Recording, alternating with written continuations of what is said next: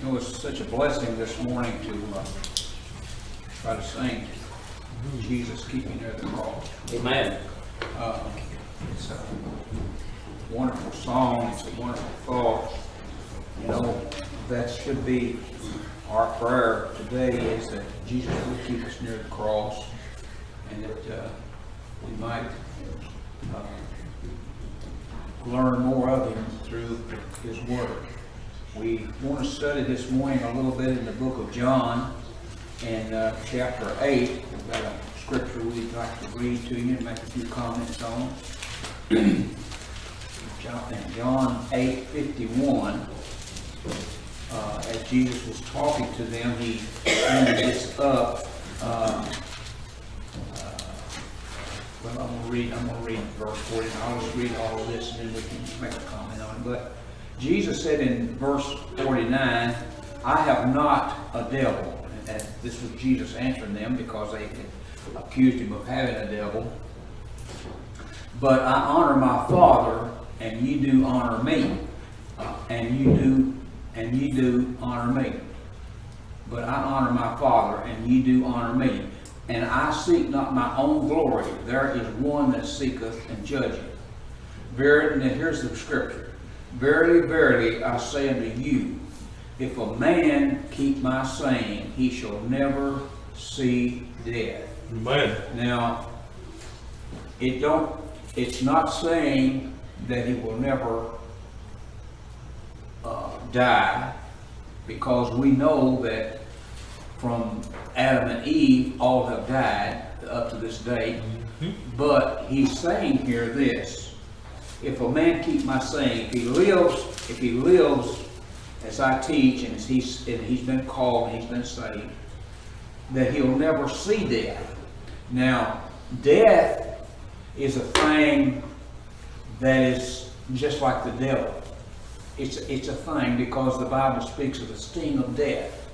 And it's a thing that man fears because it's unknown. But here we have this assurance this morning that we'll never see death. Now, the death that I believe that he is trying, or that Jesus is speaking about this morning, is an everlasting death in hell. Mm-hmm. And we this morning that are saved, we this morning that know for sure that we're saved, even though we sometimes we will fear the sting of death, because Jesus, I believe, he dreaded it. He asked the Lord if it would be possible that cup would pass from him, and I don't know if he was talking about the death as much as he was something else. But anyway, I believe there was still, because he was in us human flesh. But the thing of it is, we may fear it. Listen, we may fear that death, that sting of it, but listen, we'll never see it. Now, this death that he's talking about is none other than hell itself. Because if you'll notice over, and I'll read it later on, but it speaks of death and hell being cast into the lake of fire. Amen. And so we know where hell is at. We don't have no way of directing to it or not, but we believe that it is in the core of the earth, and we believe this morning that there is where all of the lost are this morning. Amen. And they are suffering in soul. Now, their body is still in the ground, and our bodies, when we die, that's where they're going to stay until such time as the Lord Jesus Christ comes back and calls us that are dead and are buried, calls our bodies out, because our soul is already with Christ after we die, because the Bible says to be absent from this body is to be in the presence of the Lord. Amen. And so our spirit will go back to the one that gave it. Our body will go back to the dust from where it come. Then when the rapture takes place and Jesus cries out, come up hither, that body that's in the ground that was rotted, it shall take on another form, and it will go up to meet the Father in the air. The Father will, Jesus will never touch the ground, but it will go to meet him. He will carry that body to where the soul is at, and they will unite. And I'm assuming that I believe the Bible says, and he will bring those souls with him, and they will unite. And there we will ever be with the Lord. Amen. So this is what he's talking about here when he's saying, if a man keep my sayings. And people this morning, just as sure as this world, if one is out in this world and he is lost, listen, his body will not come forth with the bodies of those that are saved. It will lay there for years.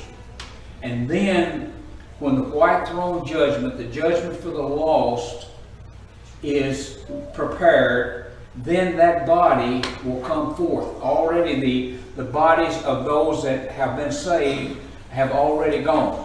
But listen, people, these bodies are going to come out of that ground. They're going to come back out and take on a form and probably be like this old fleshly, filthy flesh that we have, because the thing of it is, this body, that body that comes forth from the lost, is going to unite back with that soul that is in hell, and then it's going to stand before God and be judged, not to see whether it's going, but to see what the punishment is going to be. Amen. And then when death and hell is cast into the lake of fire, there goes the lost with them. So this is the truth of God's word. This is what that you that are out there watching, wherever you may be, if you don't understand it, you need to get you a King James Version Bible and study it, and get in a church where that you can be taught the truth.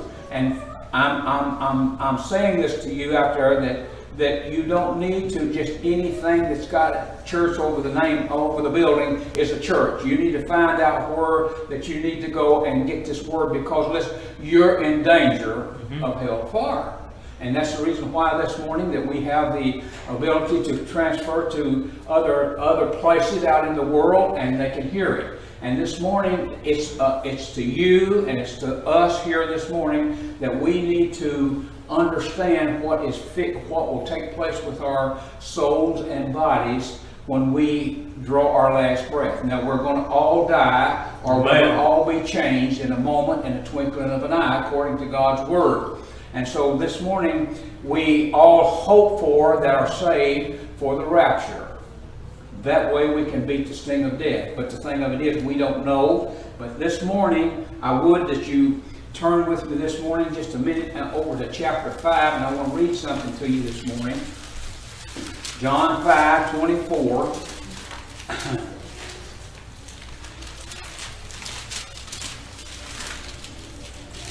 Jesus says, Verily, verily, I say unto you, he that heareth my word and believeth on him that sent me hath everlasting life.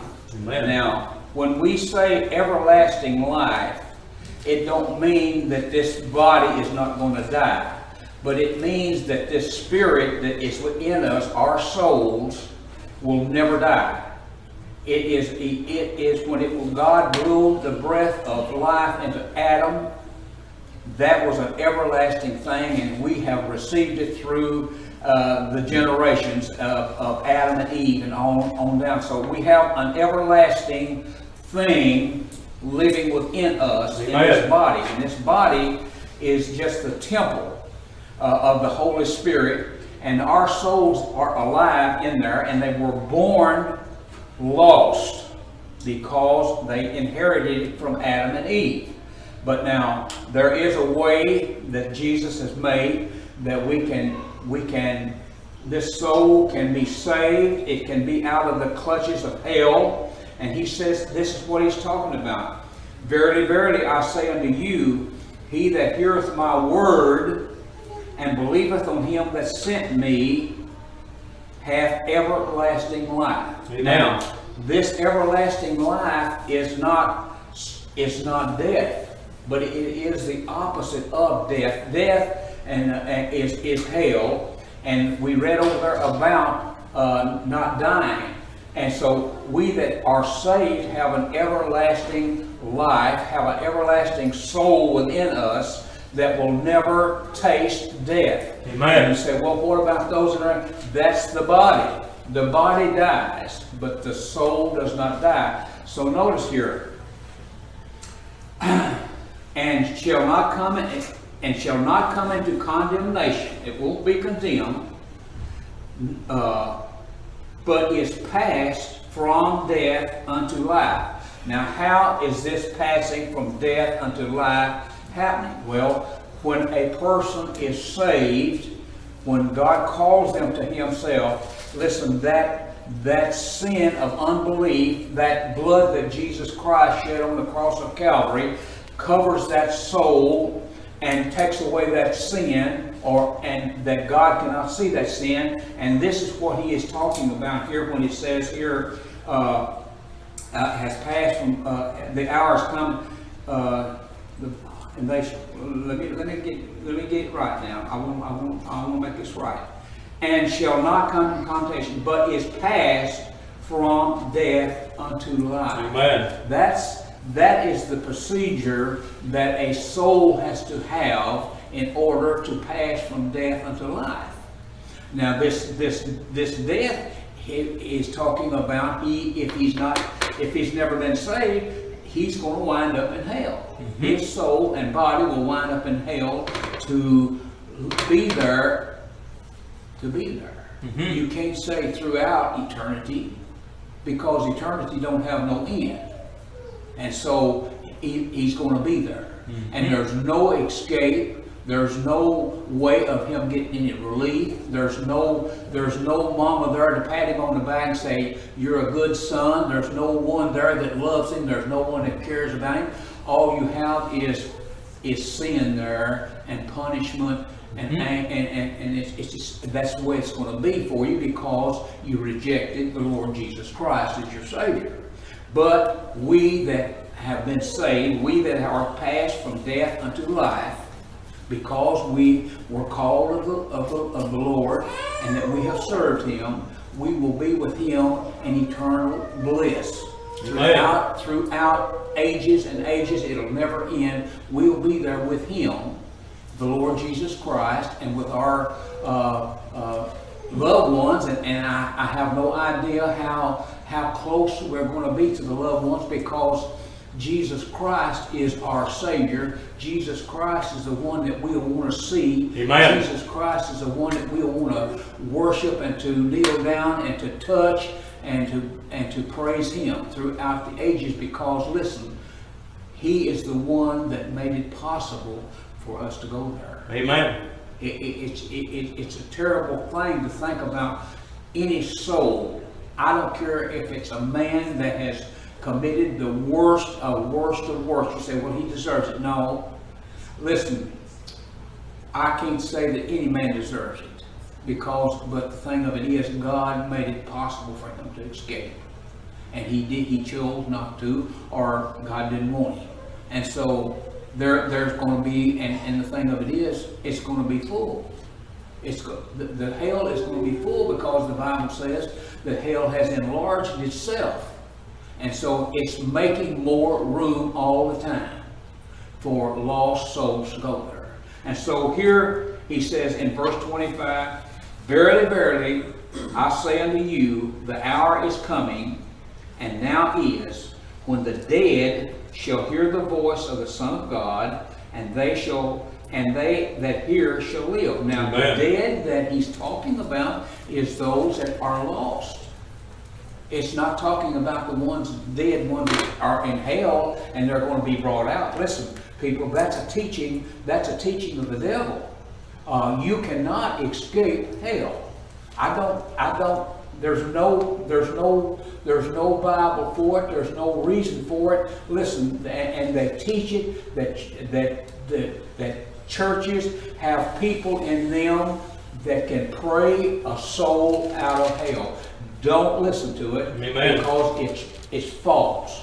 If they can give me Bible and Scripture for it, I'd like to see it, because it's not in our Bible. And if they've got anything besides what I've got here, they've got a false doctrine. They've got a false teaching. They've got a false book. And so he says here in verse 26, "For as the Father hath life in himself, so hath he given to the Son to have life in himself, and hath," in verse 27, "and hath given him authority to execute judgment also, because he is the Son of Man." And that is the one this morning that died on the cross of Calvary for you and I. And he is the Son of God. And people this morning, so many people reject him. So many people don't believe it. So many people, and even at this time when he was dying, his country rejected him. And they spit on him. They called him everything. They pulled his beard. They even pierced his side, and these things, and showing that they had no respect for the Son of God. But this morning, we as God's people can tell others about the Son of God, that may be that God would have mercy on their souls and call them unto him. Now, here this morning, he says in verse 28, "Marvel not at this, for the hour is coming in which all that are in the graves shall hear his voice."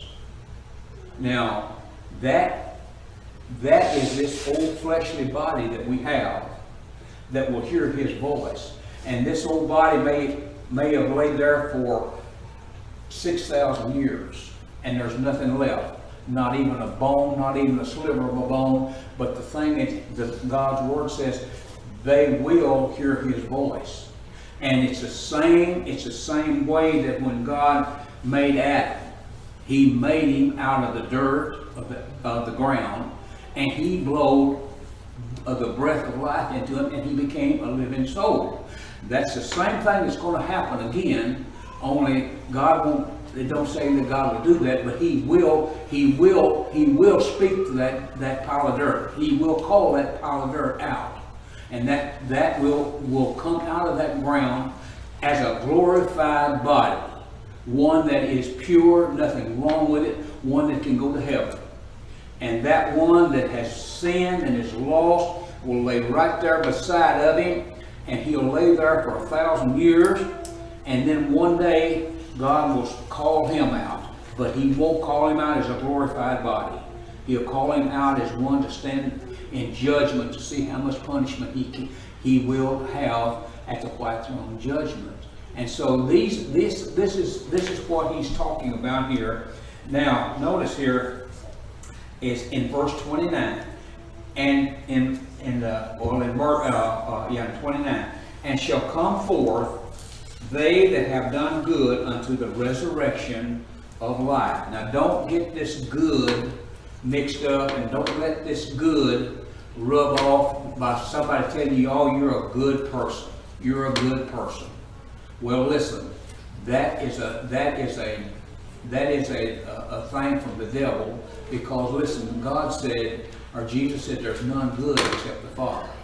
But the thing, what he's saying here is that they have lived according to what his law has done, his word has taught. And so here, so many people want to take this fleshly body and say that it has done good works. It has went down here and visited the poor. It has went here and helped so and so. It has got out and visited. And listen, that is good works.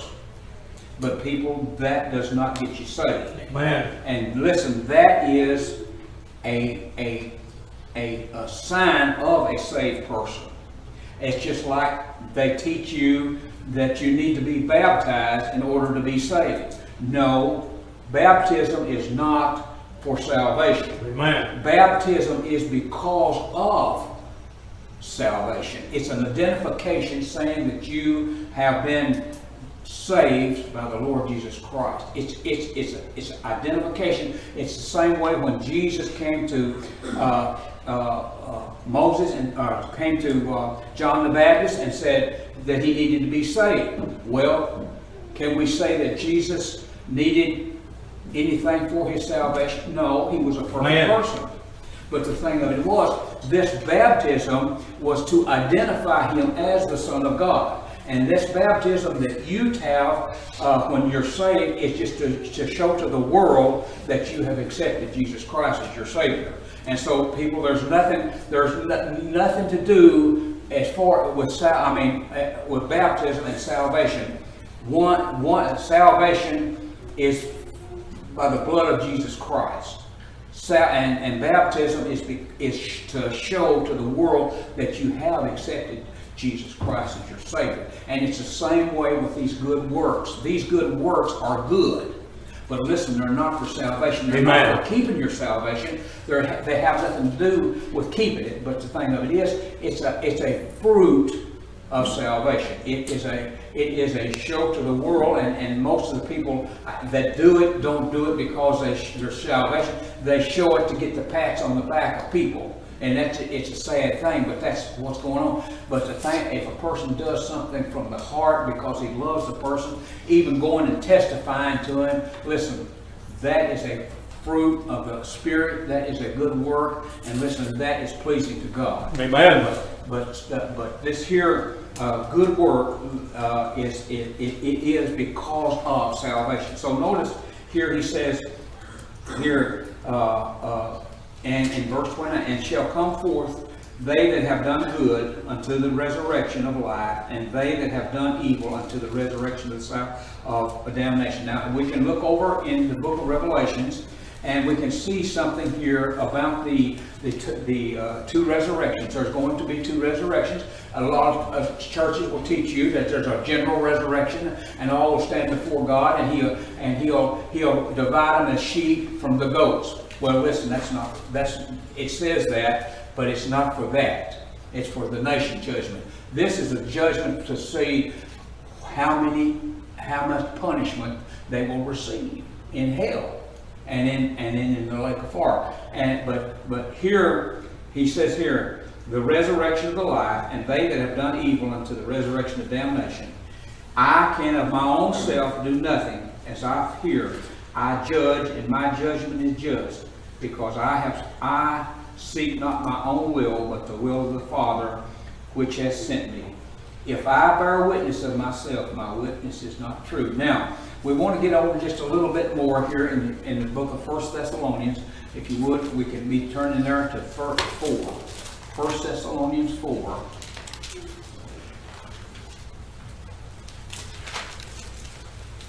I'll find it in a minute. I have it marked somewhere here, I think. Let's see. While I'm here, let me show you something in Revelations. If you bear with me just a minute. Turn to Revelations 20 while I'm here. Then we'll get back to 1 Thessalonians. But Revelations 20, and I'm going to tell you about this white throne judgment. Notice. Let me look at verse 9 of chapter 20. And they went up on the breadth of the earth, and compassed the camp of the saints about, and the beloved city, and fire came down from God out of heaven and devoured them. Now this is when they go against Israel. This is the devil. He's been turned loose from hell, and he has got his army together, and he's come against Israel. And the devil that deceived them was cast into the lake of fire. Let's see. And where the beast and the false prophet are, and shall be tormented day and night forever and ever. Now notice, and I saw a great white throne, and him that sat on it, from whose face the earth and heaven fled away, and there was found no place for them. Amen. Now people, that's the lost. There was found no place for them. And I saw the dead, small and great, stand before God, and the books, the Bible, were open, and another book, the book of life, was open, which is the book of life. And the dead were judged out of those things which are written in the book, according to their works. Amen. See here, the works that they did. Those that have committed these murders, raped these children, and done these ungodly things, listen, their punishment is going to be much more than some that just didn't know any better and was never saved. That punishment is going to be more, because notice he says the dead were judged out of those things which were written in the books, according to their works.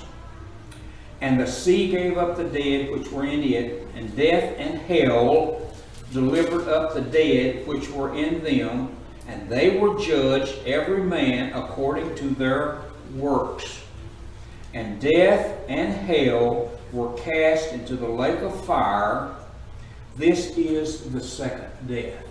The first death is when they hit hell, and they're brought out, and then they're thrown into hell, and into the lake of fire.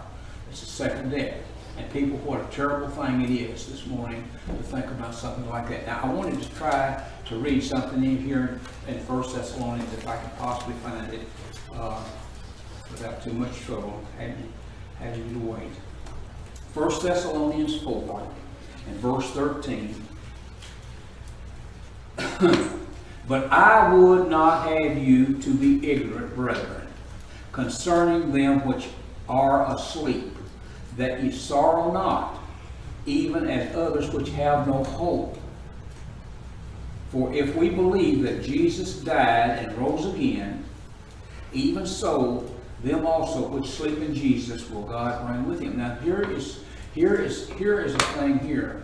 If we believe that Jesus Christ died and rose again, if we believe in the resurrection, listen, that's a must, people. In a Christian's life, he has got to accept the fact that Jesus Christ went to the cross of Calvary and died and was buried, or was laid in a tomb for 3 days, and was resurrected and ascended to the Father, and he's there making intercession. Amen. That is a must. That is the only way that we can ever have salvation, because in the death of Jesus Christ, as he hung on the cross, he shed his blood, and his blood is a remission for our sins.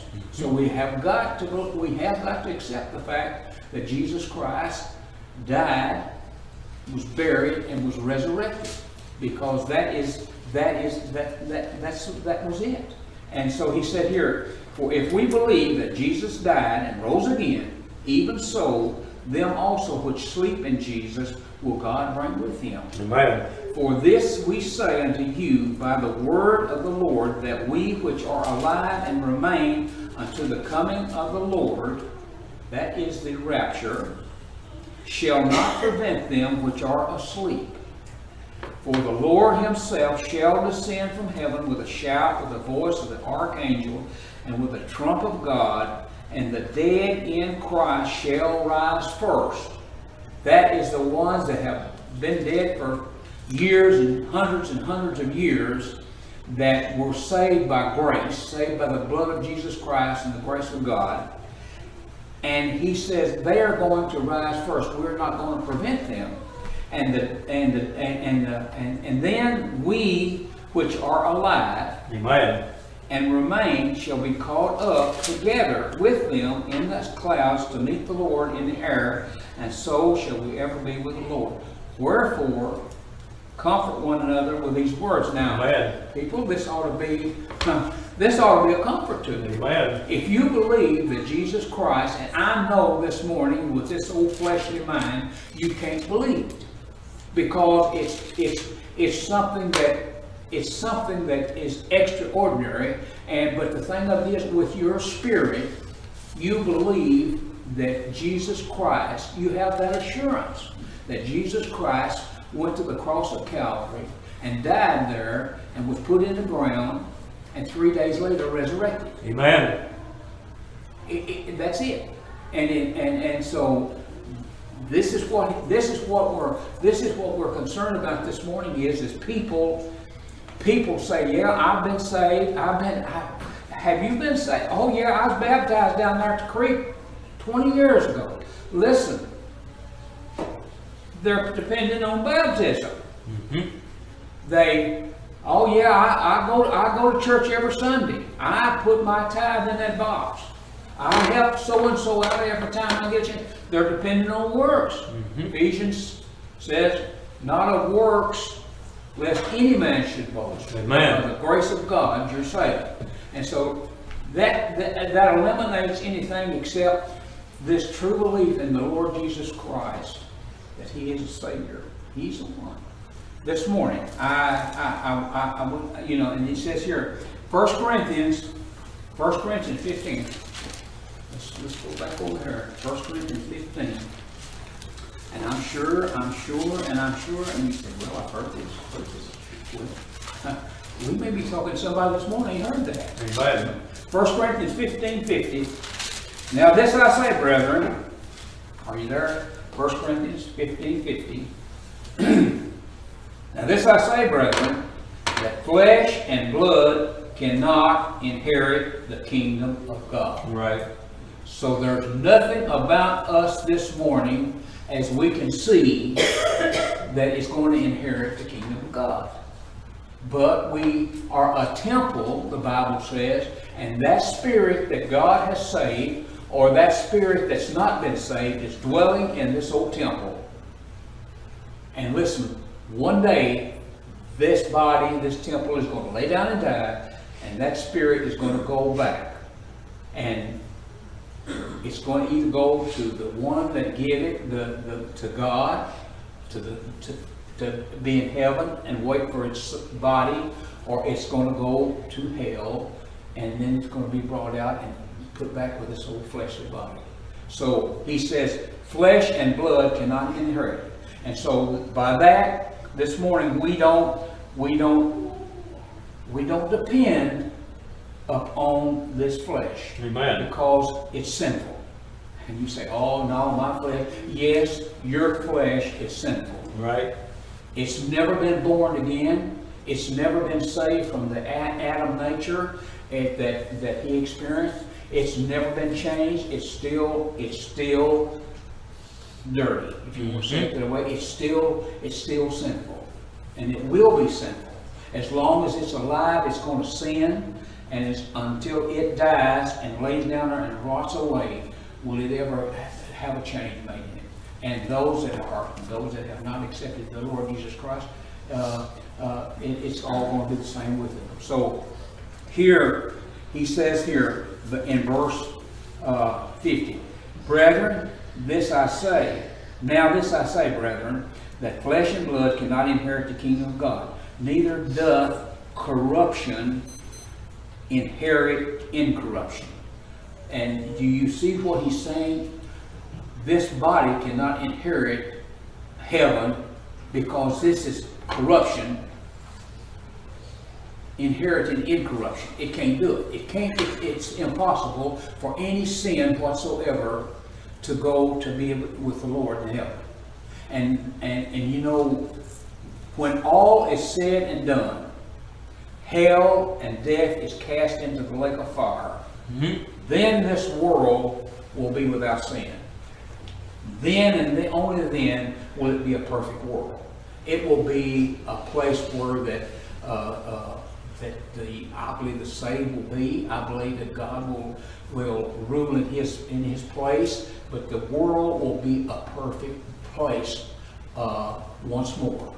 And we will be here. I believe this will be our new home. This will be our kingdom. Amen. And this is where we'll be. But it will be altogether a different place. It will be altogether a different place. So here again, he says, behold, I show you a mystery. We shall not all sleep, but we shall all be changed. Amen. In a moment, in the twinkling of an eye, at the last trump, for the trump shall sound, and the dead shall be raised incorruptible, and we shall be changed. For this corruptible, this old dirtiness, must put on incorruption, purity. And this mortal must put on immortality, Amen. everlasting. So when this corruptible shall have put on incorruption, and this mortal shall have put on immortality, then shall be brought to pass the saying that is written, death is swallowed up in victory. Amen. O death, where is thy sting? O grave, where is thy victory? The sting of death is sin, and the strength of sin is the law. But thanks be to God, which giveth us the victory through our Lord Jesus Christ. Therefore, my beloved brethren, be ye steadfast, unmovable, always abounding in the work of the Lord, for as much as ye know that your labor is not in vain in the Lord. Amen. That should encourage you this morning, you that were out there in the hot sun this past weekend trying to be a witness for others. Listen, it's not forgotten. God will not forget it. It's not done in vain. And it will be something to come out of it. Amen. If nothing else, the churches around will be encouraged.